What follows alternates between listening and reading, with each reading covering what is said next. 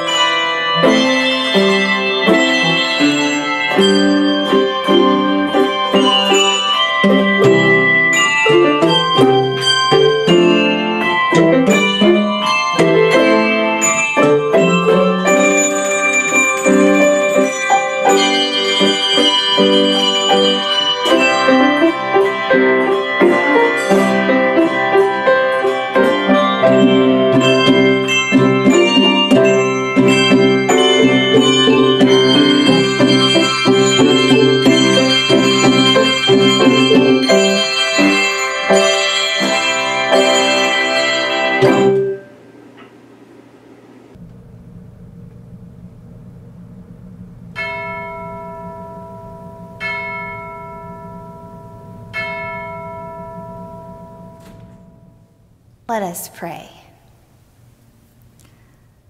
God of infinite goodness and mercy, we cannot escape your presence. Your promise remains with us in every situation. When we are desolate, your Spirit comes to comfort us. Amid our tribulation, your chosen one remains our firm hope. We can sing your song in whatever land we find our abode. We shall forever give thanks for the gift of your grace. You are God who never forsakes us. To you be glory and praise, now and forever. Amen.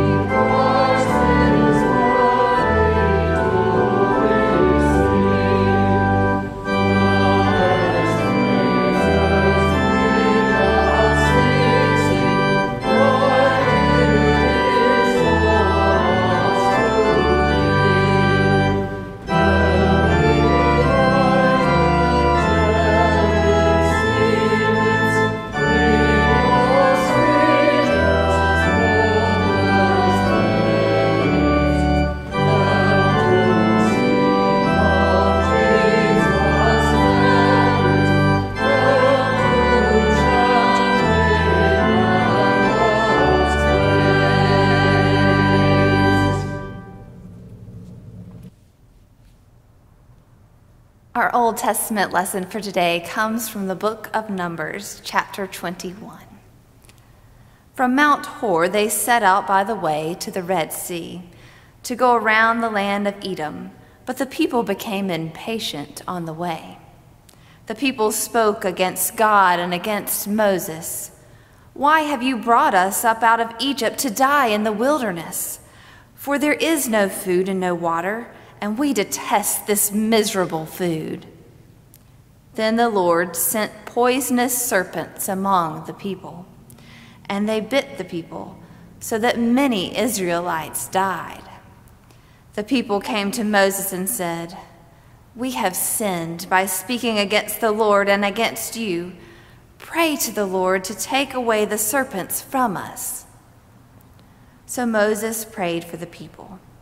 And the Lord said to Moses, "Make a poisonous serpent and set it on a pole, and everyone who is bitten shall look at it and live."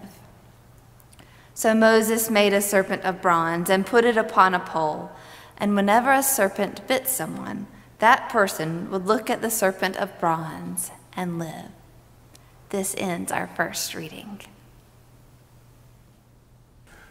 We have all types of joys and concerns, and we want you to think about those for a minute silently, and then we'll pray together.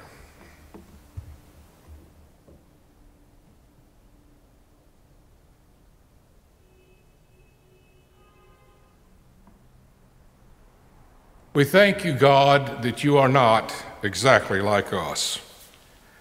People are creatures who often measure mercy in small amounts and create a vision of the nature of love according to our own parochial dimensions.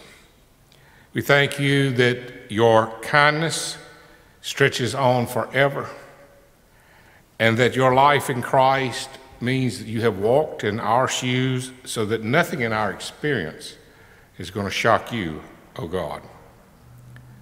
We thank you that you never turn your face away from us, but are always trying to touch us with the rays of joy. Shine your light, we ask you, O God, on this world. Send its brightness into every dark place, that we may see those who need help and have dread and despair. Send it to the judgments of other people, that they may grow to feel the warmth of human encounters and community. In all ways, open our eyes to see as you see.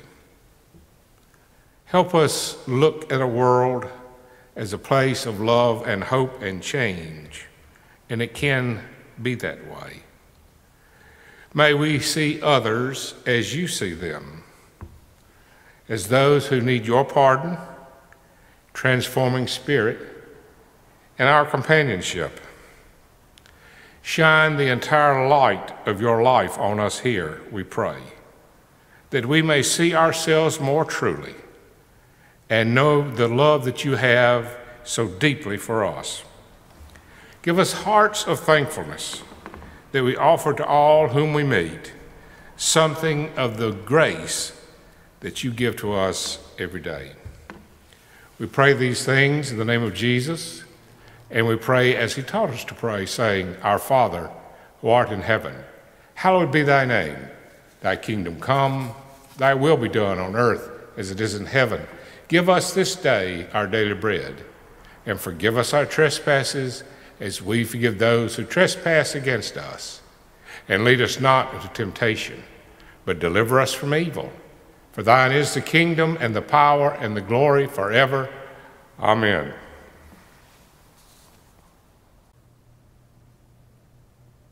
A reading from the Gospel according to John. And just as Moses lifted up the serpent in the wilderness, so must the Son of Man be lifted up, that whoever believes in him may have eternal life.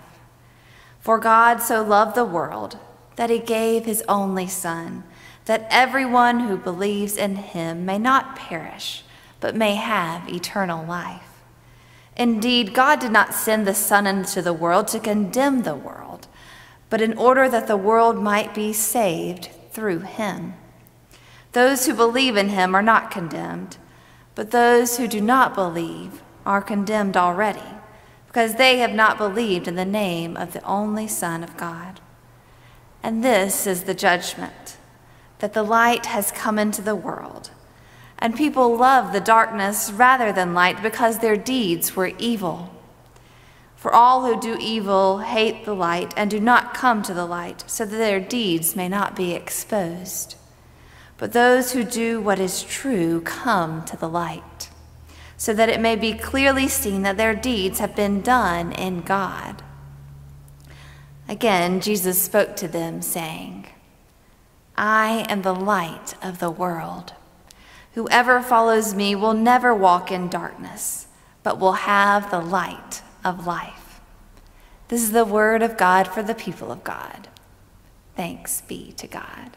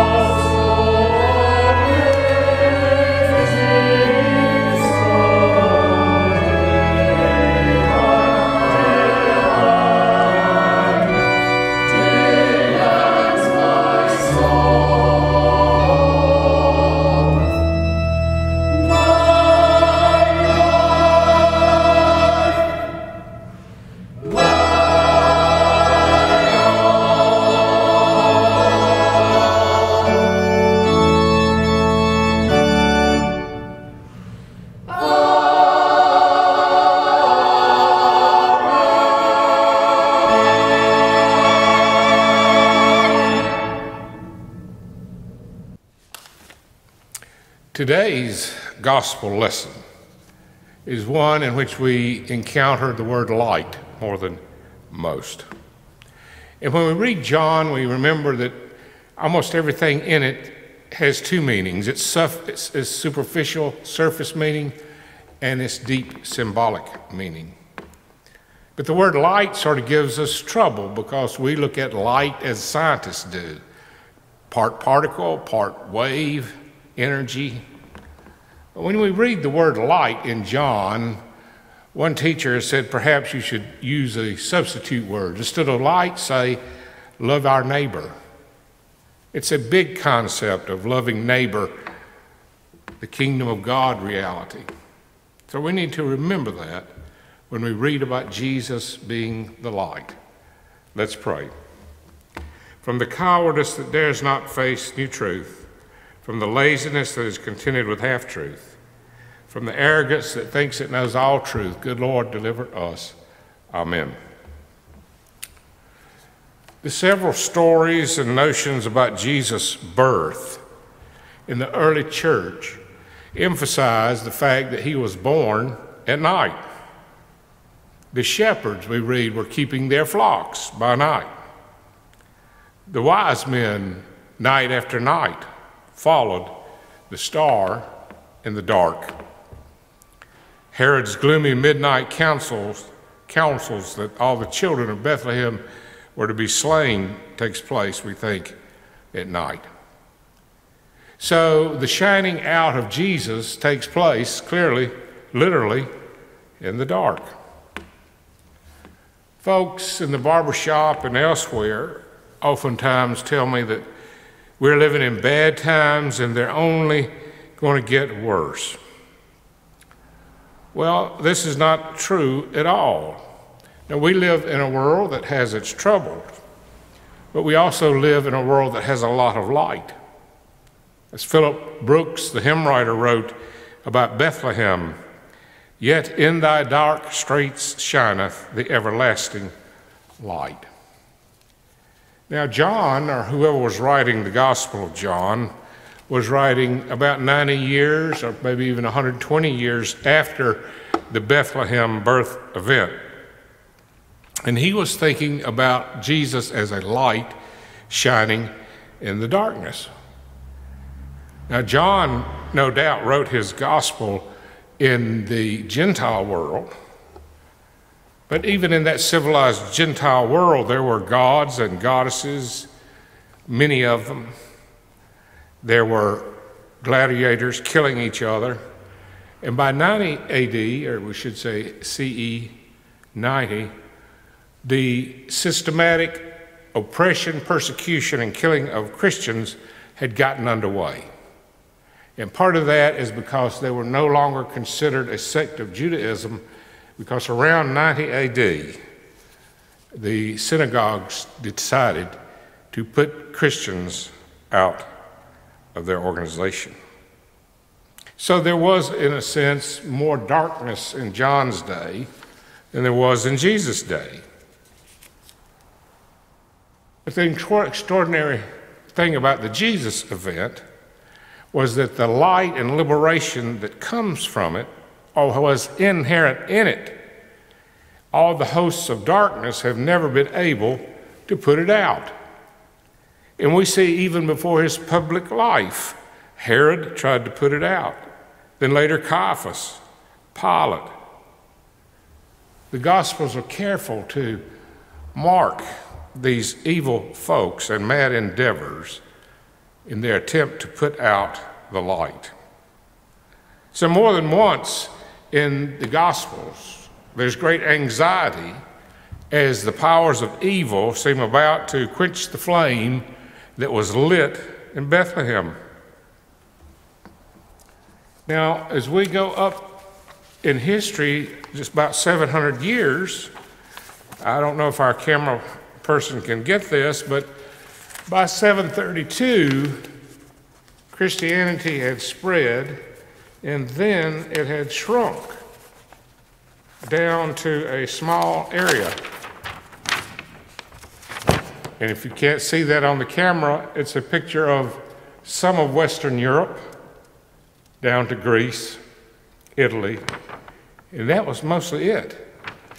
The Moors had invaded from the west, the Ottomans from the east. Christianity was just a small section of Europe. Nowhere else in the world was monotheism accepted, believed, practiced. There was a large conquering army in southern France, and Christianity was about to be snuffed out, wiped off the face of the earth. And there was a man who organized all the French, the Franks. His name was Charles the Hammer Martel. Though violent, he was a great light, and they defeated the Muslims at the Battle of Tours in 732, and Christianity began to spread. His grandson, Charlemagne, Charles the Great, would unite Europe into one Christian kingdom and called it the Holy Roman Empire. And so Christianity begins to expand to take in all of Europe, and Charlemagne, believe it or not, tried to establish public schools everywhere in the empire and require everyone to go who was a child, including females. He tried to build a library in any city that had any size to it at all. So this light began to spread and was spreading in such a place that just 35 years after the Jesus event, the Roman historian Tacitus wrote with indignation. He was angry because the Christian movement had spread and gone on so long unstopped. He wrote, "This pestilent superstition, though checked for a time being, broke out afresh, not only in Judea, where this mischief started, but also at Rome, where all manner of horrible and loathsome things pour in and become fashionable." So he saw this, what we see as light, as darkness and superstition, spreading. He did see it spreading. And this spreading of Christianity is part of our heritage. The hosts of evil had not been able to quench the Christian faith. For that, we're thankful and are called to celebrate. Things are done on earth that are hideous, that are unbelievable, evil, but still in the darkness, the lights shine. And in that, I believe Christ is, to me, as important now than ever, perhaps more, because we continue in our time of struggle. We struggle between violence and nonviolence. There's a struggle between believing in progress or retreating in fear, racism versus inclusiveness. William Howard Taft was asked what he thought about the demise of the League of Nations, and he responded, "Well, the best things of life get crucified, put in a tomb, but they have this way of coming back on the third day." And so it was that it did come back in a more powerful and larger form in the United Nations.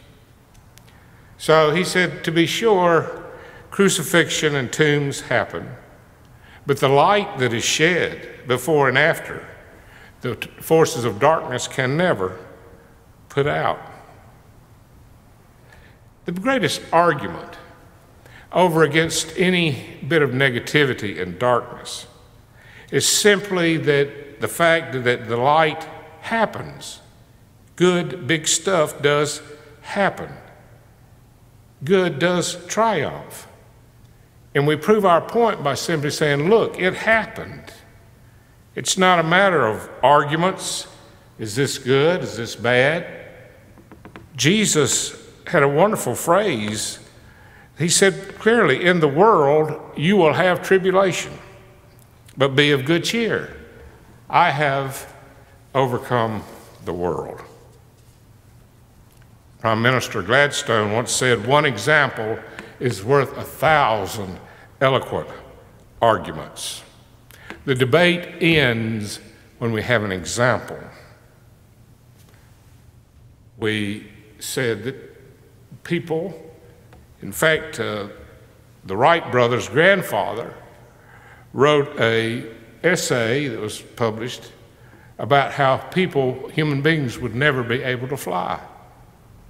Folks said it to them over and over, people cannot fly. Well, then they flew. Jesus was born in a manger and dying on a cross, distinguished only by the love and humility and service that he had, started to shake the foundations of the Roman world 30 years after his event.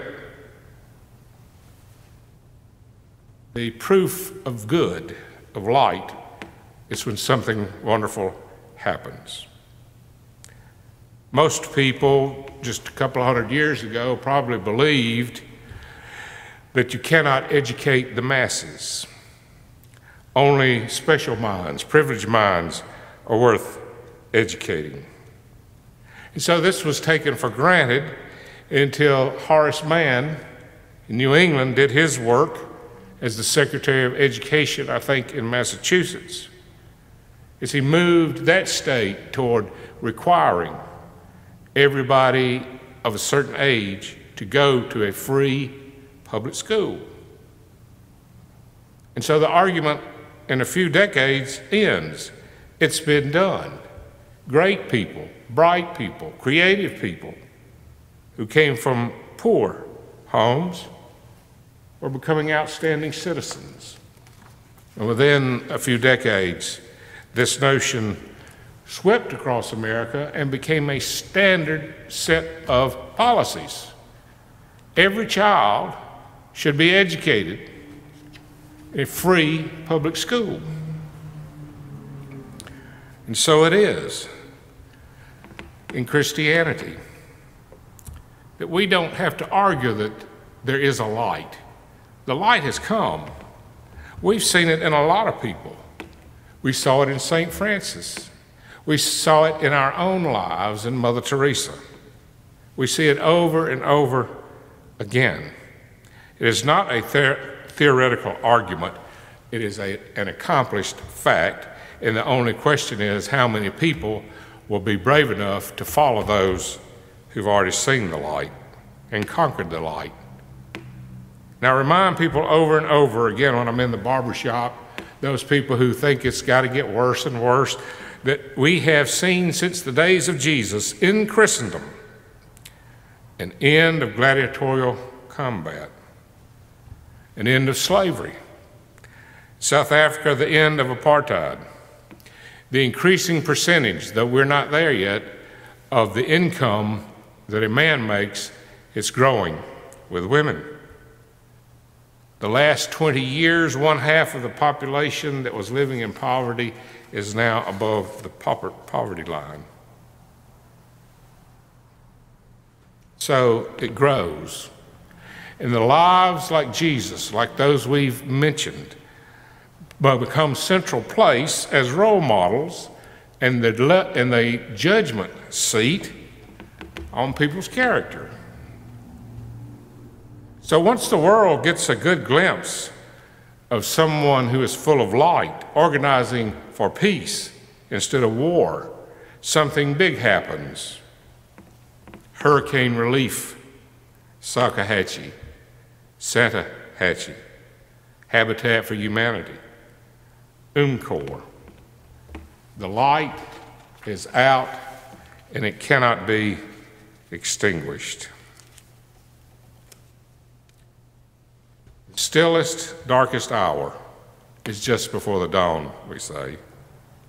But we truly believe that light is still shining and the darkness will never, ever put it out. It cannot be done. Thanks be to God. As I said, we do not prove the light with arguments and data, but we prove the light simply by pointing to an example. Earlier, I had you look at this tiny little bit of land that was Christendom in the world. And in our lifetime, we have seen it, well, not in our lifetime, but in our lifetime, this is the map. Everything in red is a majority Christian country. It has gone from that little sliver of land around France and Greece to a dominant position, the largest religion in the world. The light shone, the light continues to shine, thanks be to God. Let's pray. O God of every age, like all humans, we sometimes hide away from the light. Often we cannot imagine that your grace is possible. Forgive us, loving God. Amen.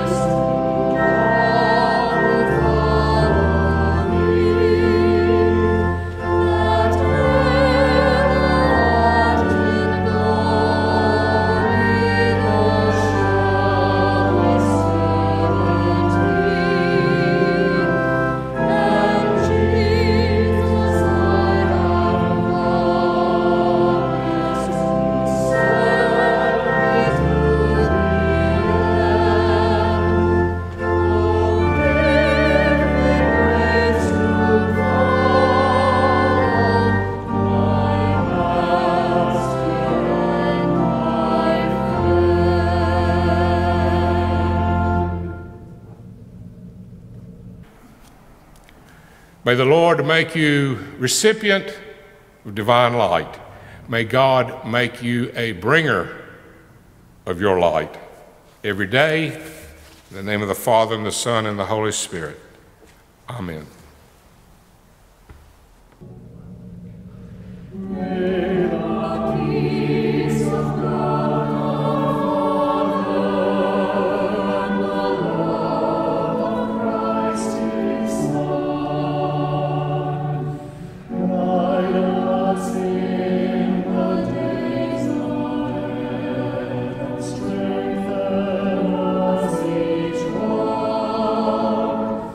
May the